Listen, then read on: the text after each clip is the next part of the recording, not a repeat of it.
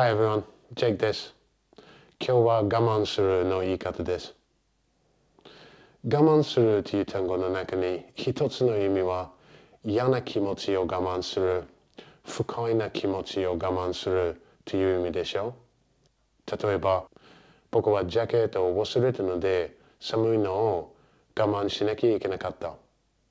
この意味としての我慢するなら、一番自然でよく会話に出てくる英語は put up with だと思います。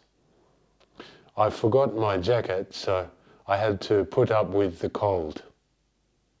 この意味として endure という単語を使っている人はよくいますが、endure はこの文に使えるけど、I had to endure the cold は言えなくはないけど、それはかなり正式的で書くときに使うかもしれないけど、会話で出てくるのはちょっと不自然です。あとはこの意味として stand を使っている人もよくいますが、stand は確かに我慢するという意味になりますけど、stand はよく日本語の耐えるに近い。それは耐えられないの形に出るでしょ、普通。私はあいつのことを耐えられないな。I can't stand that guy. いや、私その人耐えますよ。耐えられますよ。否定文の形だけで使うでしょう、普通。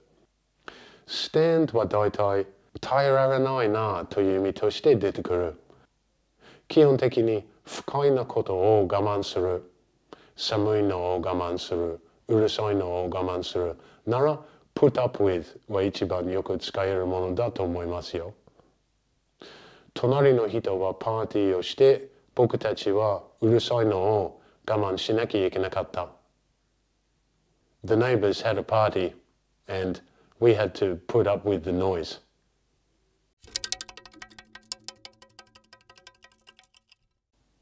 あとは我慢するの意味に欲望を抑えるという意味もあるでしょう。例えば、彼は泣きたいのを我慢した。不快なことを我慢したというよりも自分の欲望を抑えて我慢した。これを辞書に引いたらいくつかのほとんど聞いたことない英語の単語が出てきました。suppress, control, restrain, hold back というやつは英語にありますが、そのものはみんな書くときに使われることが多い。control という単語ぐらいはたまに会話に出るかもしれない。自分の気持ちを抑えて自制するみたいな意味。彼は自分の怒りを我慢した。He controlled his anger. He suppressed his anger は言えなくはないけど、それも書くときに使うことが多い。この意味としての我慢する欲望を抑えるという意味の我慢するなら、僕の一つのアドバイスは、ただ違う言い方を使えばいいかもしれないです。おすすめは、やりたかったけど、やらなかった。例えば、彼は怒りたい気持ちを我慢したなら、怒りたかったけど、怒らなかった。He wanted to get angry, but he didn't. その言い方の方が簡単かもしれないですよ。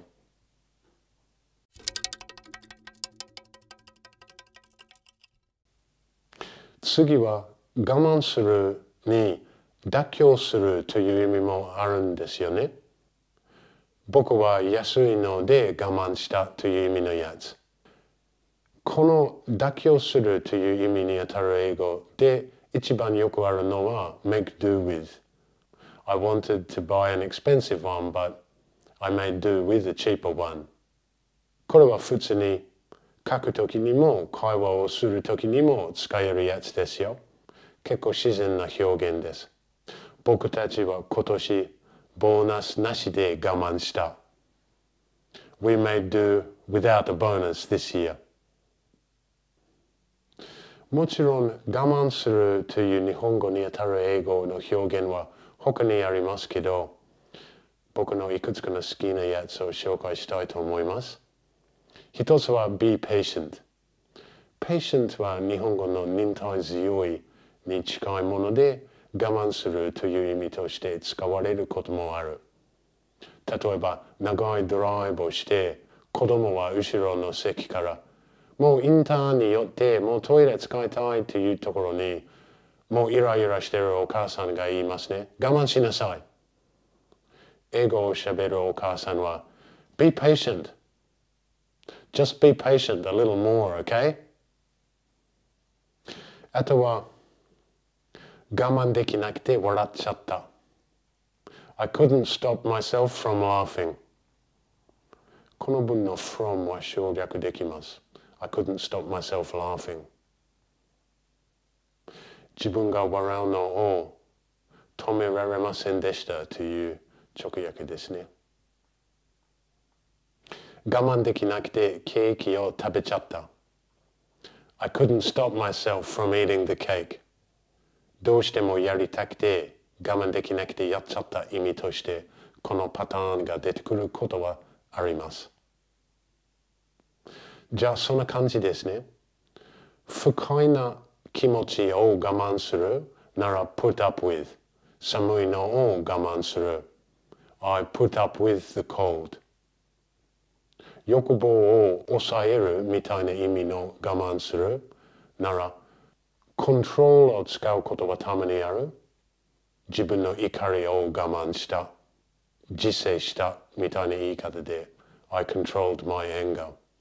でも多分怒りたかったけど怒らなかった。I wanted to get angry, but I didn't が一番使いやすいかも。